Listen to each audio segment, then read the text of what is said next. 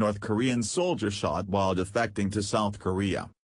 A North Korean soldier successfully defected to South Korea Monday with a gunshot wound, per Reuters. He defected by leaving his guard post and heading towards the Demilitarized Zone, DMZ, between the North and South, The Guardian reports. Why it matters: this type of event can exacerbate current tension between the two nations. South Korea's military has upped its level of alertness following the event, but as of yet, there has been no official comment from North Korea. Keep reading 95 words. What happened? According to South Korea's defense ministry, South Korean soldiers heard gunshots and then found the defector 50 meters south of the border village of Panmunjom.